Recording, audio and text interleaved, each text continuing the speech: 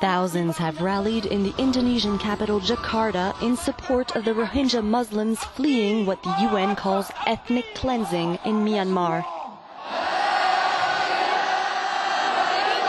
Indonesia has the world's largest Muslim population.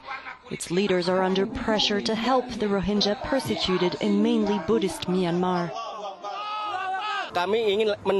This man says he's calling on the Indonesian government to provide more assistance to the Rohingya Muslims who are still in refugee camps. They still need a lot of help from Muslims in Indonesia, he says.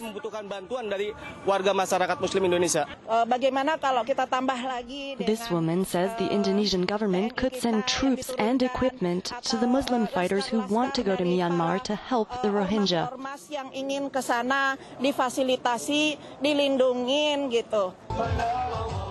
The demonstration was attended by the leaders of various religious communities, including Christians and Buddhists.